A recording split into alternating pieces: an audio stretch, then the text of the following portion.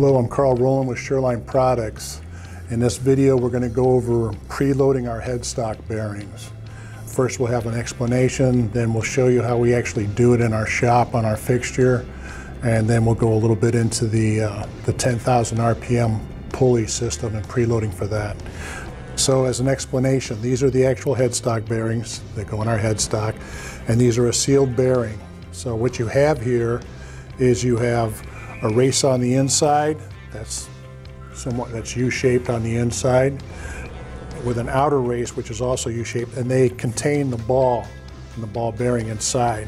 Okay, so there's a little bit of play laterally this way between the inner race and the outer race. Okay, there's got to be some play there, otherwise the balls just grind themselves to death inside the bearing.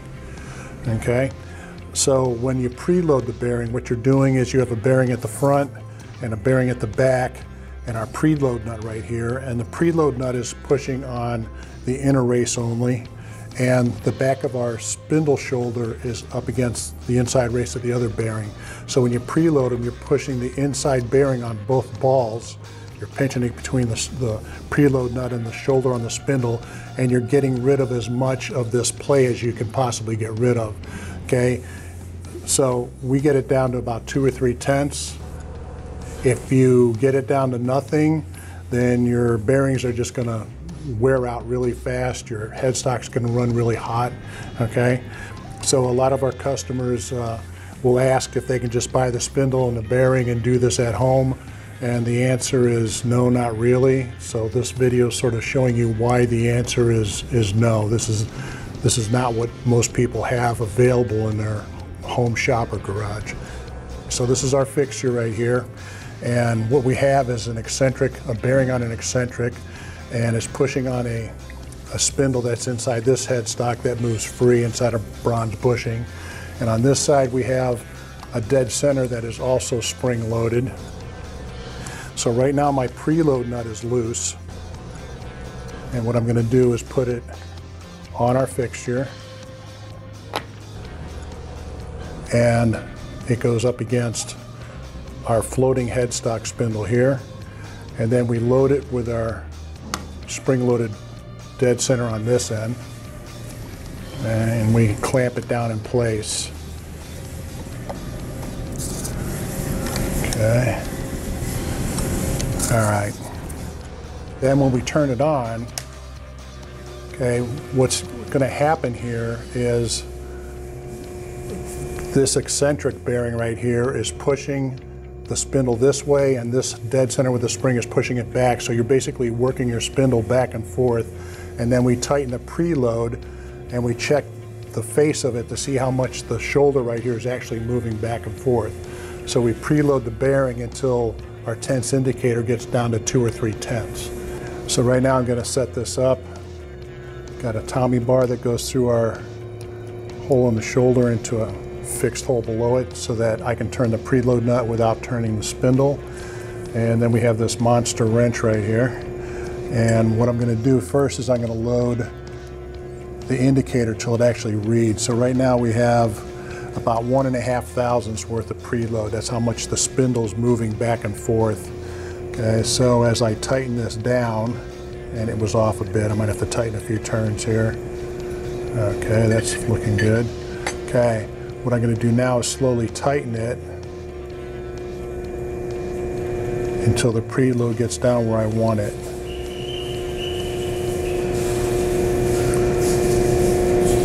Okay, so we're about half.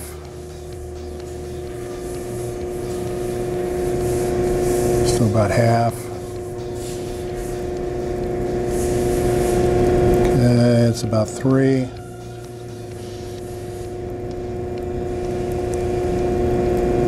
Okay, I'm about 2 or 3 right there. So what I'm going to do now is tighten the set screw on the side.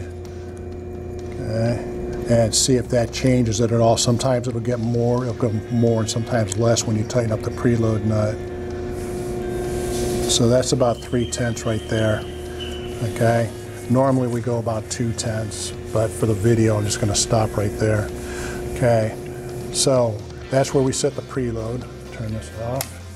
Move this guy out of the way.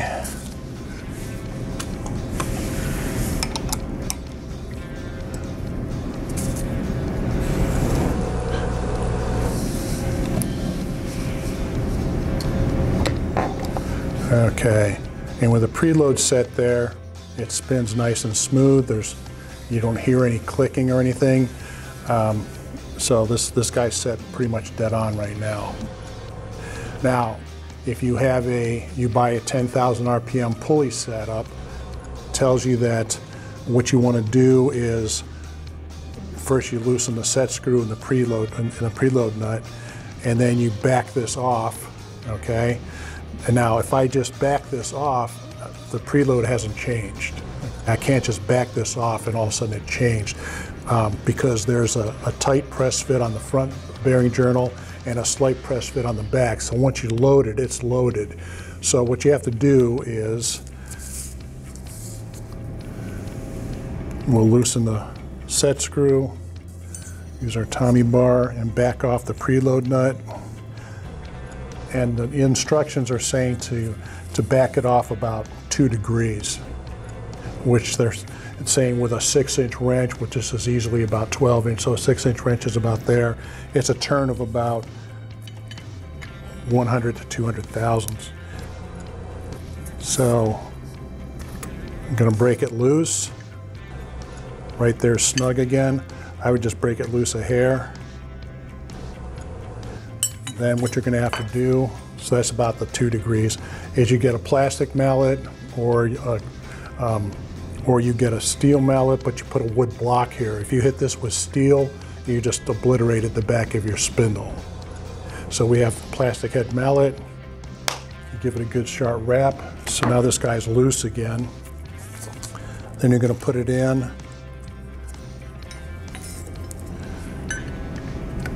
And tighten it down to the point where, I'm going to say right about there. So now if I check this again, just after doing that, you'll be able to see what that difference is.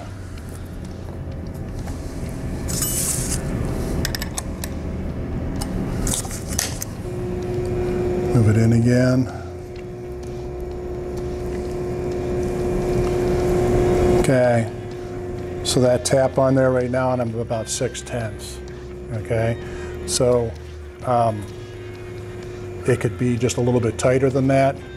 6/10 you're really not going to notice on anything that you run on this, especially if it's your mill. If you got a mill with a 10,000 RPM spindle on it, it's to basically run small end mills or engraving bits or something like that, and that 6/10 is well within tolerance for a 10,000 RPM spindle. Okay, without that 6/10, and I think in the instructions it says 3 to 4/10. Okay, I don't think you're going to get 3 to 4/10 with a tap at home, but you can see what that tap just got you, and that's 5 to 6/10, which again, you're never going to see that in your machine as far as holding any kind of tolerance. What it will do though is allow you to spin this at 10,000 RPMs now without frying your bearings. What I would recommend if you go to a 10,000 RPM spindle is you leave the original spindle on there, you set it at the high RPM, which is normally 2,800, and you let it run for 20 minutes or so, and you put your hand on it and see what the headstock feels like temperature-wise. It's gonna get warm, okay, but it shouldn't get to a point where it's too hot to touch or uncomfortably warm.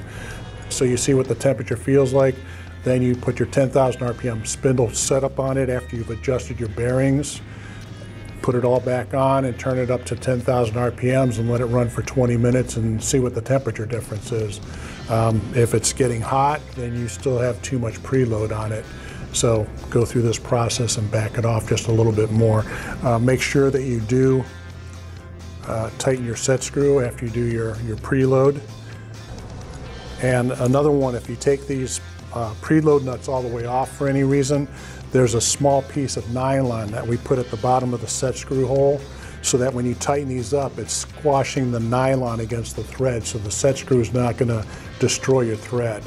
If you don't keep that in there or it falls out and you don't replace it, then when you tighten the set screw, you're going to bugger the threads on this, and that means you pretty much are not going to get this preload nut off ever again, or at least not without a lot of effort.